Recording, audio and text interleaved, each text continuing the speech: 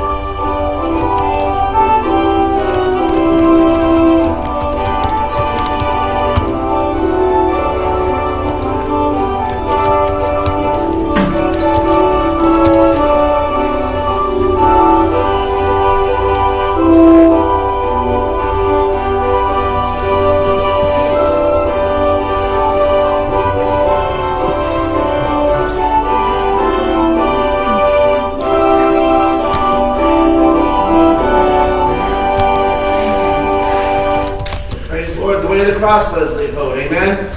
Thank the Lord for that. And so now at the end of the services, during the invitation, if you would like to come up here and just pray over these shoe boxes, that God would send them to the right place at the right time to the right people, that they would hear about Jesus Christ. That still amazes me that there's going to be people that have never heard the name of Jesus Christ whatsoever is going to receive a shoebox from Pittsburg, Kansas, long-range communication saying, hey, Jesus loves you, and this gift is a picture of the gift that God has given you through Jesus Christ. And so that's what it's all about. We took over $420-some in the offering, in the change offering, and when I got to the bank, only one was there that was available was the manager, and she looked around and it seemed like, I think everyone knew ahead of time.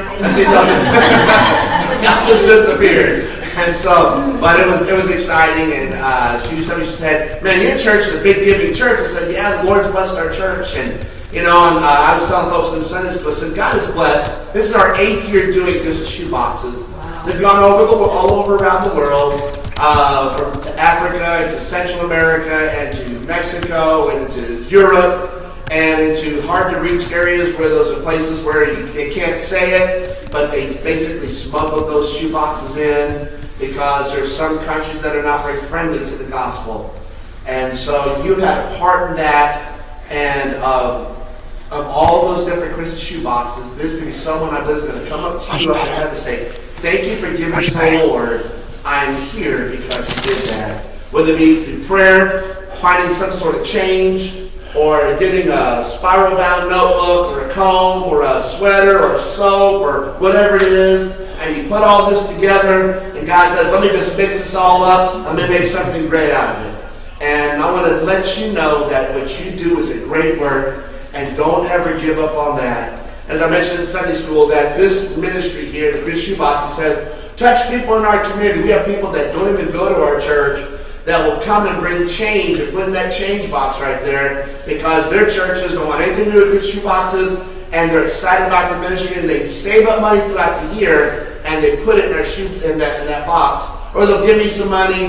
One of our sister churches at Community Baptist, they've taken up offerings to give to Christmas shoe boxes that they can partner with us And so this is God's work, and we're going to let God do His thing. We're just going to go along for the ride and see how God's going to take care of us. So praise the Lord. So I just want to tell you thank you ahead of time for the people's lives that have been changed because of what you do. Don't give up. Just because you may not see it right now, you will see it eventually when we get to heaven. So keep on keeping on. Jesus is coming back for us. Again, also I mentioned this morning that in Iceland right now, that this last week over 1,000 earthquakes happened in that country. Wow. The roads are buckling and the magma from the volcanoes are coming up. And they're afraid that when that thing goes, basically you may lose a whole country.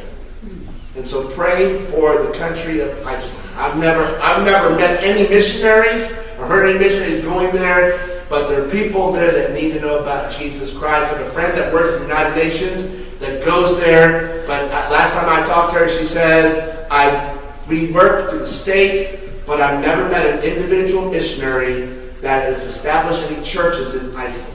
So pray for that country that people will know about Jesus Christ. So definitely pray. You never know what God's going to do. So let's all stand once again. Number 488, hymn number 488, I Will Sing of My Redeemer.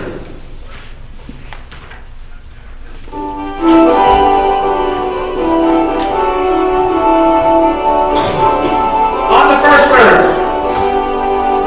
I will sing of my Redeemer, and His wondrous love to me.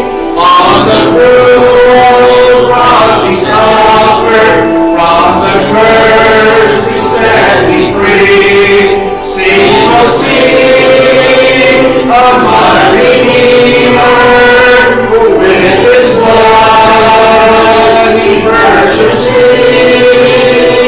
On the cross He sealed my pardon, paid the debt and made me free. Second verse. I will tell the wondrous story, how my lost estate to save. In His boundless love and mercy, He the ransom freely gave. Sing, oh sing of my Redeemer, with His blood He purchased me. On the cross He sealed my pardon, paid the debt and made me free. On the last verse, I will sing of my Redeemer, and His every love to me. He from death to life hath brought me, Son of God, with Him to me. Sing, oh sing of my Redeemer, with His blood He purchased me. On the cross He sealed my pardon, paid the debt and made me free. Wow, that's wonderful. Singing number 354, hymn number 354. What a friend we have in Jesus. 354.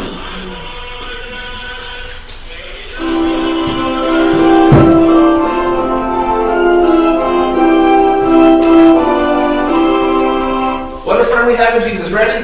What a friend we have in Jesus. All our sins and griefs to bear. What a privilege to carry everything to God in prayer. Oh, what peace we often forfeit. Oh, what needless pain we bear. All because we do not carry everything to God in prayer. Have we trials and temptations?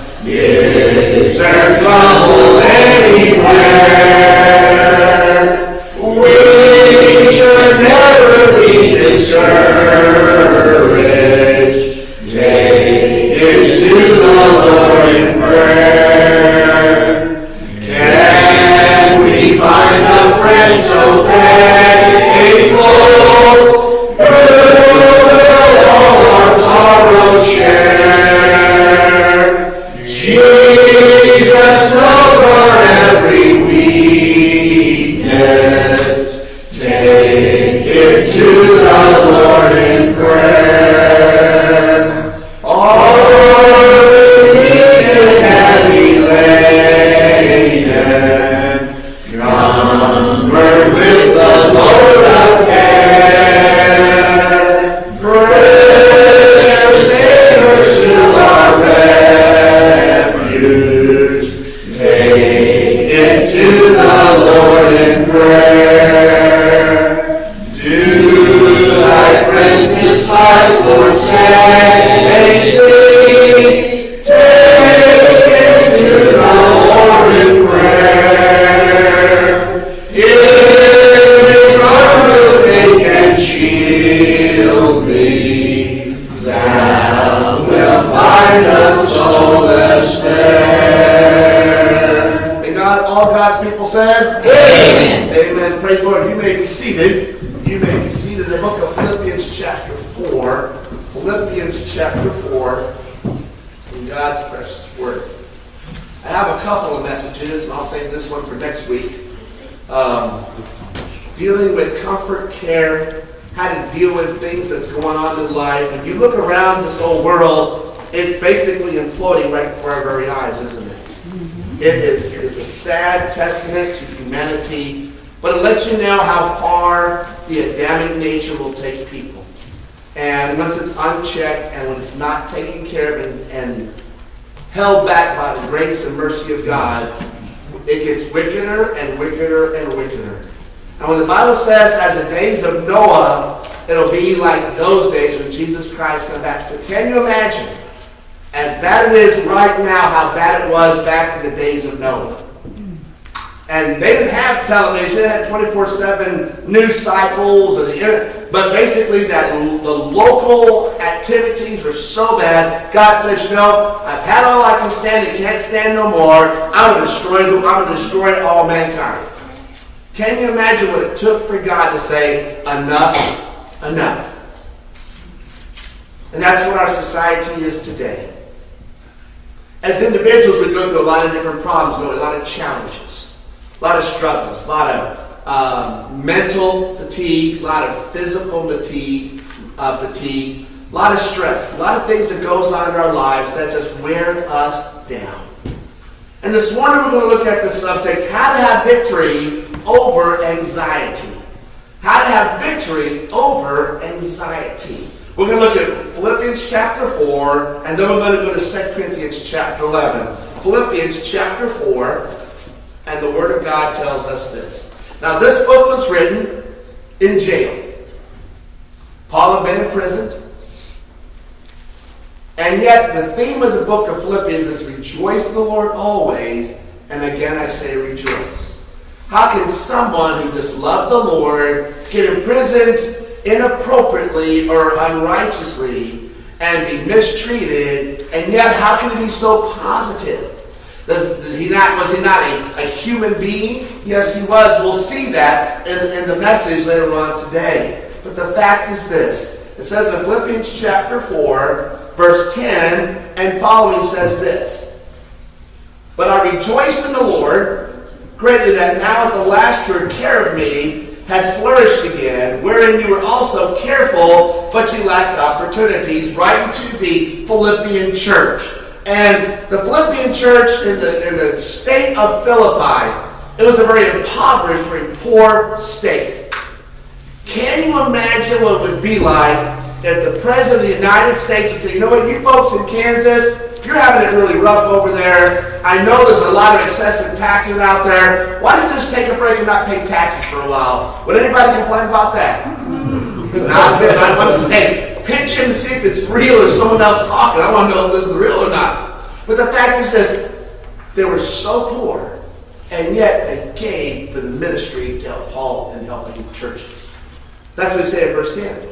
Not that I speak in respect of want, but I have learned. This is a learning experience that in whatsoever state I am, therewith to be content. That's a tough thing to be content with things, isn't it? When the world says, I need more, it's not good enough. I need bigger, better, faster, stronger. I need all that. And then when you get it all, it's not good enough because it has changed. He says in verse 12, I know both how to be abased. I know how to abound. Everywhere and in all things, I am instructed. Are you listening to the teacher? Both to be full and to be hungry, both to abound and to suffer need. I can do all things through Christ, which strengtheneth me. I can do all things through Christ, which strengtheneth me. We need to take the word can't out of our vocabulary. Because it says we can. Not by ourselves. Because there's sometimes we feel completely inadequate. Or feel like a failure. Or feel like, why am I in this mess? I wish I would have made better and different choices. And then instead of trying to get out of the hole that we're in, we beat ourselves up and dig that hole deeper and deeper and deeper. And we get more discouraged. And go through despair, we get to despondency, and then it just gets depression. And all those different things because we're trying to do it ourselves. The key is, I can do all things through Christ. Strengthens me. Let's go to a word of prayer, and then we're going to go to 2 Corinthians chapter 11. Father, we love you this morning. Lord Jesus, you're an amazing God. And God, it just amazes me every time we come to this day regarding Christmas shoebox. No matter how many we've had, Lord, you've always seemed to meet the needs. It didn't matter what the size of the church was. It didn't matter what the financial condition of the people. It didn't matter regarding the circumstances of our society. None of that mattered. Because you own the cattle of 1,000 hills. You own what's above it. You own what's underneath it. And by you, all things consist. And so, Father, we know that there's a lot of struggles people are dealing with. And anxiety and things that people are dealing with. A lot of stress. So, Father, this morning, help us to have open eyes and open ears to hear what thus saith the Lord has to say. And Father, this is a whole different type of approach regarding this. Because, Lord, we don't want to hear what the world has to say. We want to hear what you have to say. So that Jim Fryer sit down and let Jesus Christ take over. Lord, I ask the words of my mouth and meditation of my heart be truly acceptable unto you. Guide our steps today. And Lord, may we be able to say it's been good to be in the house of God. We love you, Lord. In Jesus' name I pray. Amen. Now let's look at 2 Corinthians chapter 11.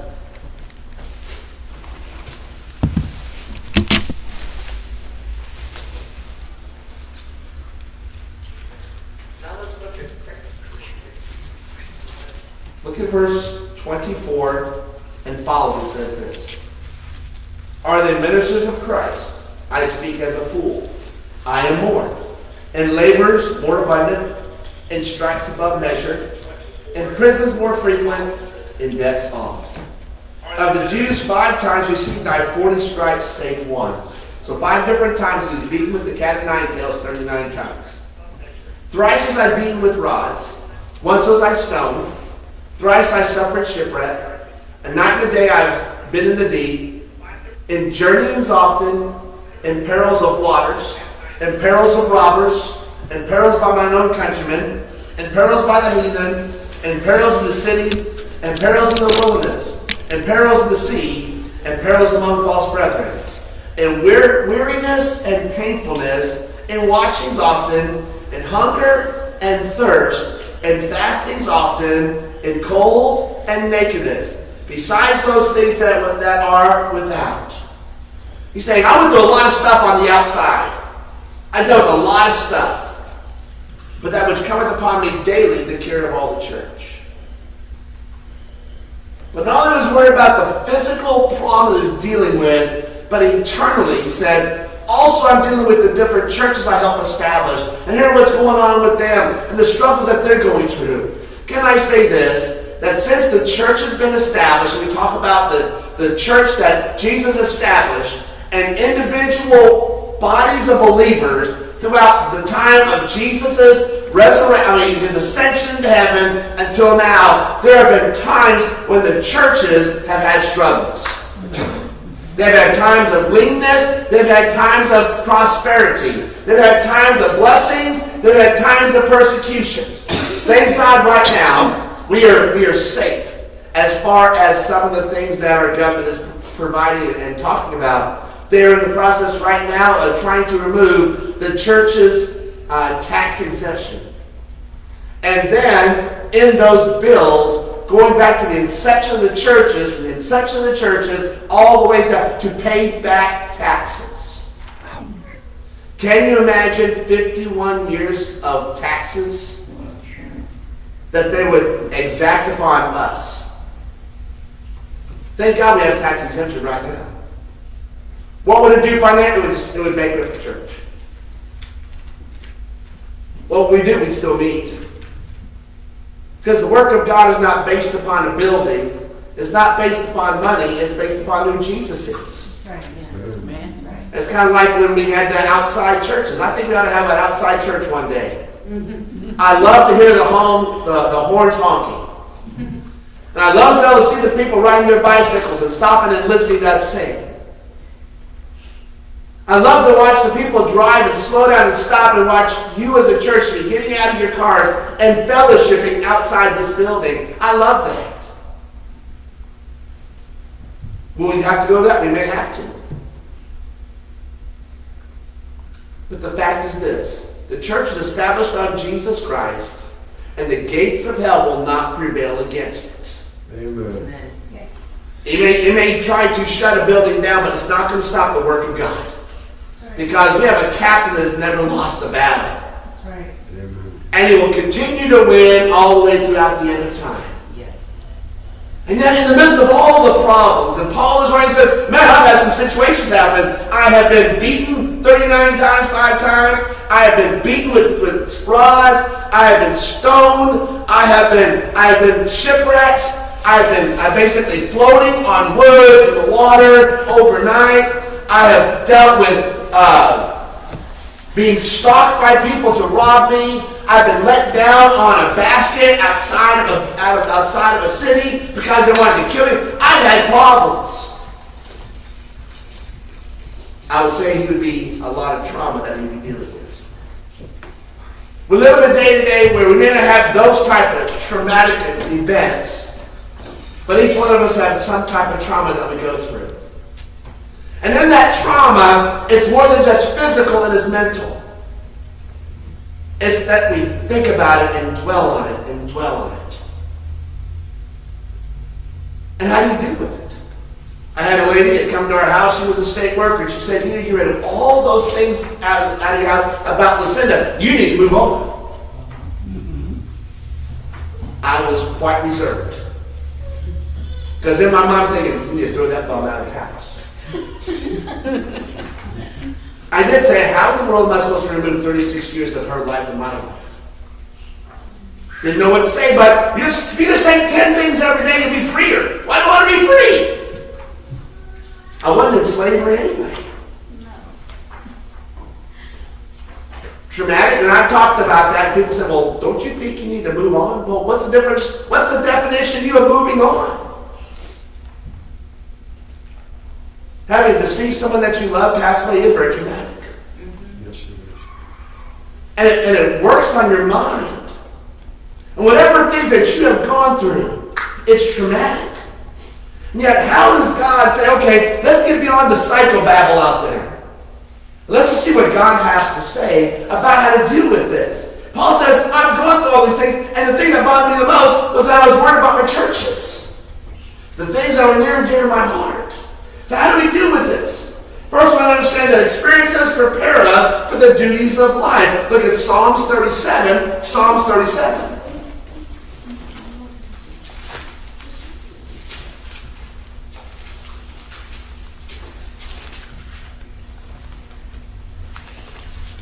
Verse 25 says this.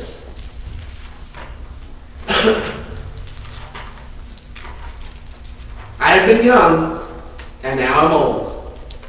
Yet I've not seen the righteous forsaken, nor his seed begging bread. Why? He is ever merciful and lendeth, and his seed is blessed. You see, how do we get victory over anxiety? I understand is that the experiences that we have gone through of the past prepare us how to deal with things today. See, life is cyclical. It just basically goes through cycles. You're going to have the good days. You're going to have the bad days. You have the days where you're going to say, man, hello, Lord, we're going to attack it. And then the other days you're going to want to put your blanket over here and say, Lord, can we fast forward to another day? I don't want to even go outside today. How do you deal with all that stuff? Every day is full of problems. Every day are involving challenges. But God says, I put things in your past to get you prepared for what you're dealing with in your future. Look at Ecclesiastes chapter 1. Ecclesiastes chapter 1.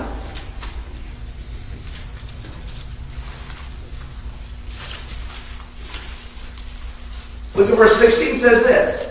I commune with mine own heart. Now this is Solomon writing it. Solomon was the wisest man that's ever lived. He was the richest man that ever lived. And he did well when he wrote the book of Proverbs, but then after he had all these different influences on him, it caused him to change his heart away from God. That's why he writes the book of Ecclesiastes. And when he's at the end of his life and all these different promises, vanity, vanity, all is vanity. That's what life is all about. But it says in verse 16, says this.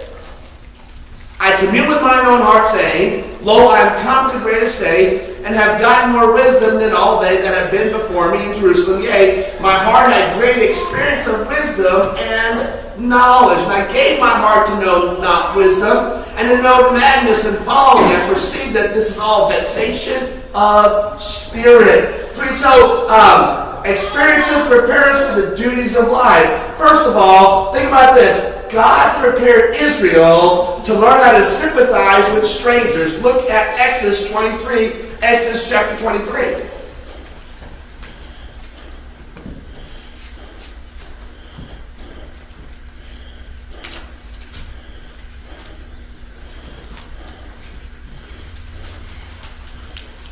When you talk about the stranger, we talk about the non-Jew. It says in verse 9, Also thou shalt not oppress a stranger, for you know the heart of a stranger, seeing you were strangers in the land of Egypt.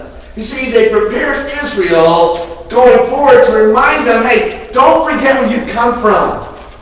Remember how you were treated in Egypt? Remember how they abused you and mistreated you? And don't forget that. See, life is a story. The Bible says in the book of Psalms, we spend our lives as a tale that is told. We're coming back from the graveside, Brother Larry's graveside service. I was talking to a lady that was driving the hearse. And she said, what do you do to kind of bring you back into the thoughts of ministry? I said, I go to gravesides. That's kind of creepy. No, it's not. What I do is I walk. I look at the dates. I look at the times. And in fact, right around from Brother Larry's gravesite, there was a baby that was only born for 2 days. The shortness of life. And I also like to know about the people that are known for the area where they're, and different things like that. And she says, what brings you back to earth? I said, everybody has a birth date. Everybody's going to have a death date. But what is the mystery is the dash in between. That's the tale that is told. Every day marks another chapter in our lives that we write. Some good, some bad, some comedic, and some horrifying. Whatever genre it is, we go through those different times, don't we? And God says, remember, in the previous chapters, this is what you had. Go back and remember those things and realize what you did to get out of that, to get you in a better position where you're at right now. Don't go backwards, move forwards. And God was telling the nation of Israel, hey, quit complaining. Remember, you got yourself into it. And then for 400 years you begged to be taken out of it. You see, preparing Israel to sympathize with strangers. It also prepared the demoniac to learn how to witness. Look at Mark chapter 5. Mark chapter 5.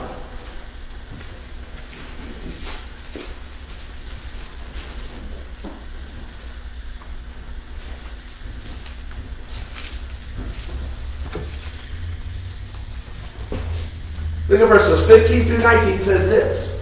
And they come to Jesus and see him that was possessed with the devil and had the legion sitting and clothed and in his right mind, and they were afraid. Isn't it amazing what Jesus can do when he gets a hold of people's hearts? He can change them up, and it says that he was in his own right mind. Before that, he was running around naked in the hills and scaring people and cutting themselves and screaming and scaring people because he was possessed. And they that saw it told them how it befell to him that was possessed with the devil, and also concerning the swine. And they began to pray him to depart out of their coast. And when he was come into the ship, he that had been possessed with the devil prayed him that he might be with him. Now this guy says, look, you changed my life. My mind is clear. I know what I want to do. I'm thankful that I'm not oppressed. I'm thankful that these cuts, they'll heal. Yes, there'll be scars. And yes, I'm thankful that I feel much better right now. Jesus could have said, yeah, come on the boat, let's go. But look what it says. Howbeit Jesus suffered him not, but saith unto him, go home to thy friends, and tell them how great things the Lord hath done for thee, and had compassion on thee. You see, the greatest witness is someone that God has changed their lives. Go home to your friends, because he knew that when he went back to his friends, they said, what's wrong? You're not cutting yourself anymore. You're not wild and out of control. And here's the thing. What changed your life? God can take the negative and turn it into a positive if we're willing to obey what he tells us to do. Even if it doesn't make any sense. The maniac was able to be better prepared because of that. But also, look at John chapter 9. John chapter 9.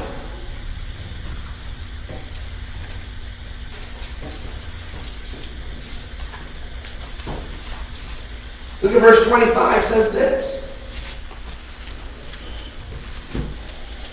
It's a story about a man that was blind. And his parents wanted nothing to do with the fact that his son was healed because they were afraid of being kicked out of the temple. But it says in John chapter 9, verse 25, they asked him. He answered and said, whether he be a sinner or no, I know not. One thing I know, that whereas I was blind, now I see. See, this traumatic event of being blind and then being healed qualified him to testify about the goodness of God. His own parents said, he's on his own. Our hands are clear because we don't want to deal with religious persecution.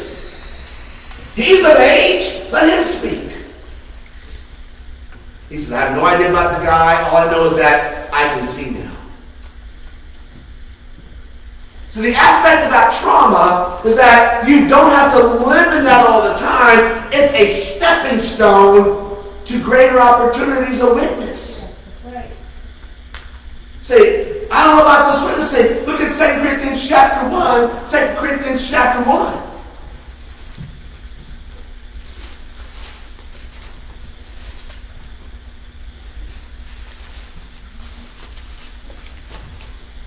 We'll go to verse 4 in a moment. But I want us to go to verse 8.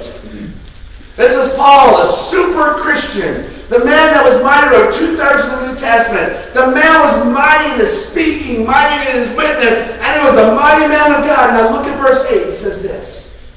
For we would not, brethren, have you ignorant of our trouble, which came to us in Asia, that we were pressed out of measure, above strength, insomuch that we despaired even of life. We had the sentence of death in ourselves, that we should not trust in ourselves, but in God which raised the dead. This mighty man of God that's kryptonite, persecution, defiance. That he even got to the point of saying, Lord, I'm done. Take me out of this world. I want to die. And may I say, I know of a lot of Christians that have told me that, confessed that. That they were so far down in the valley, they couldn't see their way out of it. It felt like no matter which way they were going, they were being attacked each way. And they didn't know what to do. They just felt like, Lord, just kill me and let me take care of myself. I'm done. I can't do this anymore. Trauma. It's real. But how did Paul deal with it? Let's go back to verse 3 and 4. It says this. Blessed be God, even the Father of our Lord Jesus Christ, the Father of mercies and the God of all comfort, who comfort us all in all our tribulation. When you think about that trauma that you deal with. Now, this Friday was Lucinda's birthday, and I did what I normally did for the last many years, is give her flowers and get her a card from Snoopy, and we went out to eat for lunch and had a wonderful day. But then as I was driving the bus, as I got done with the kids, I just got to thinking about Lucinda and thinking, man, I miss her. When I got back to the bus, I just sat in the bus for a little while. Had a good day, but I miss her. And we all go through times like that. And when you deal with some people, they're the supers, but the one with the halos on the heads, just get over it. You can't get over that stuff because it's real. You can learn from it. You can get comfort from it, but it's like an open wound. It may heal, but you're always going to have an evidence of that to remind you. First thing, he was comforted by God. Now here's the second part of how he dealt with this. That we may be able to comfort them which are in each other. How in the world can I help anybody when I can't help myself? This is how you do it. By the comfort wherewith yourselves are comforted God. Your life is a living ministry to touch people based upon the uniqueness of the problems that you've gone through. Whatever it is. Whatever it is. And how do you comfort them? You go to them and say, you know what? This is how I felt when I went through the same thing you're going through. Because when people are going through problems, they feel isolated. They feel like no one understands, no one even cares. When they find someone, they hear someone say, you know what? I went through that. This is how I dealt with it. Whether it's right or wrong, this is how I dealt with it. And when people understand that they're not the only one dealing with that, that opens up an opportunity to, first of all, that person you're talking to, and minister to them because they're not alone in that, but also minister to you thinking, you know what, as tough as what that situation was, I can be able to at least feel like my life has value because now I can share that loved one or that situation with someone else. It's those fingerprints that God has touched your life with. And yes, he got to the point where he says, no, God, just kill me. I'm done. Yet he was comforted by God and by the other people that were dealing with the same type of persecution. But also look at 2 Peter chapter 1. 2 Peter chapter 1.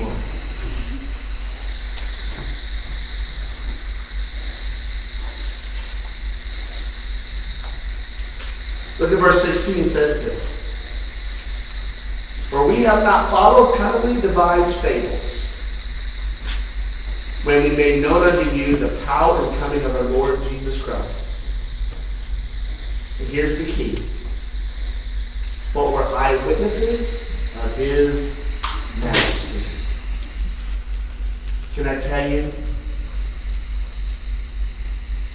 that by learning what God has for you, whatever traumatic situation you're going through, it empowers you and gives you confidence to share about God. I've talked to people now, past March the 1st, that for the previous 19 years they would talk to me about a lot of different things. Why? Because they found out about Lucinda. The one thing I like to say, how you doing? You doing okay. What does that mean? When they say that, it opens up a door. Well, sometimes I have my bad days. Sometimes I miss her dearly. Sometimes I feel like my whole right arm has been cut off. But there's sometimes that God says, you know what? First of all, she's okay. That's right. So don't worry about her. She's okay. She's in my care. But secondly, I'm with you. And thirdly, I'm going to come get you soon. Amen. You just keep doing what you're doing and let me take care of the rest. I can do all things through Christ who strengthens me. Even if it's to share something that hurts. Is it okay to cry? Absolutely. I've shed lots of tears. And there's nothing wrong with that. Is it okay to feel like inadequate? Absolutely. It's okay because we're human. But understand this. Whatever inadequacies we have, God fills in the gaps. Because we can do all things through Christ, which strengthens us. That's where the confidence comes in.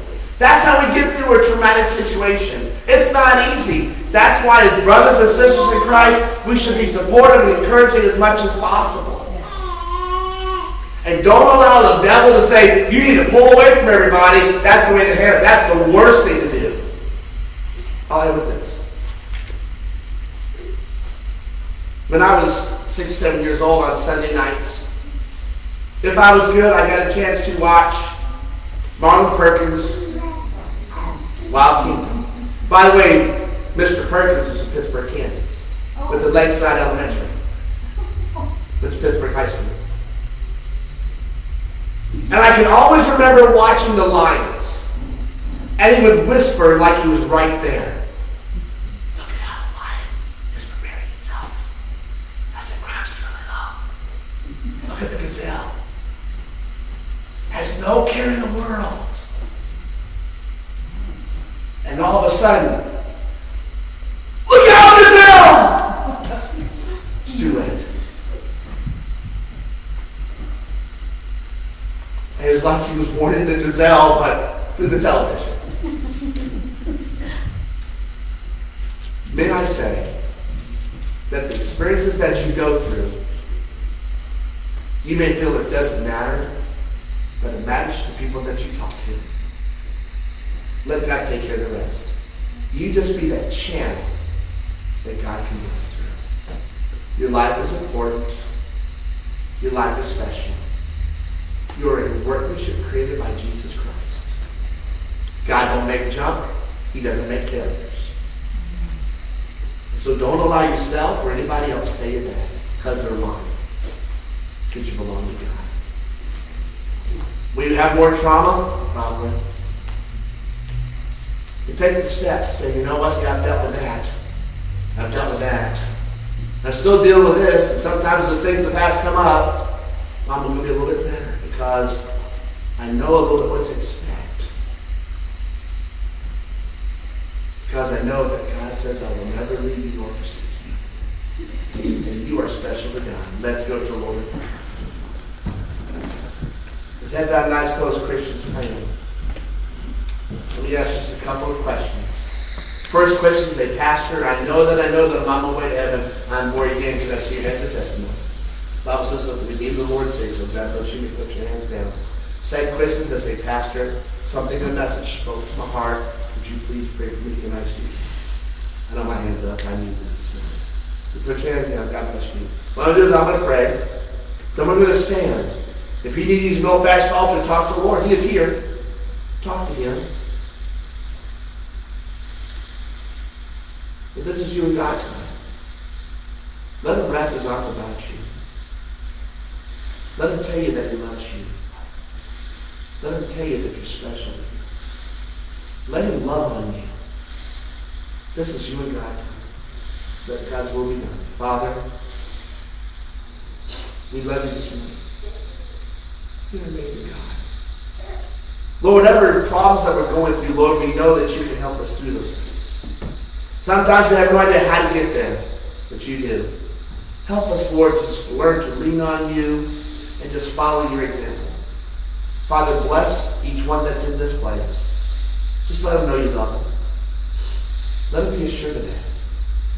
So this way, when they walk out this place, they have some encouragement. Lord, bless this invitation.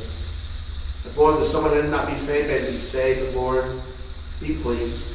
We love you, Lord. In your name we pray. Amen. Let's all stand with head bowed and eyes closed. Christians praying. If you need to use an old-fashioned altar, it's here.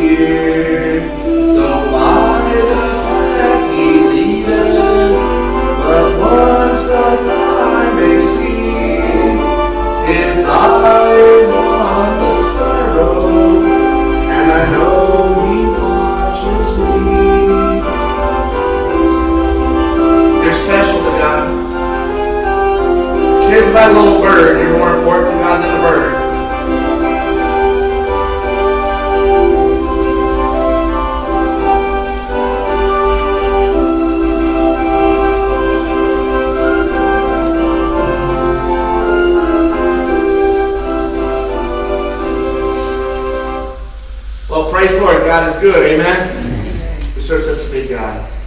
And yes, his eye is on the sparrow. We know he's watching us.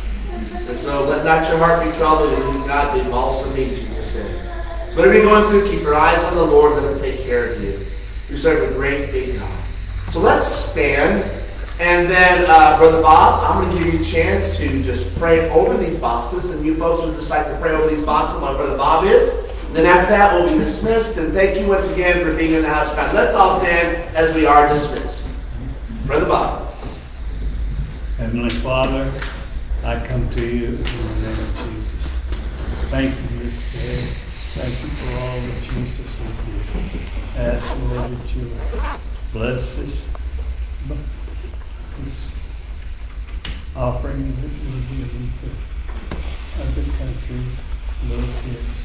We just ask your help in all that they're doing also. We just thank you for it. Amen. Amen.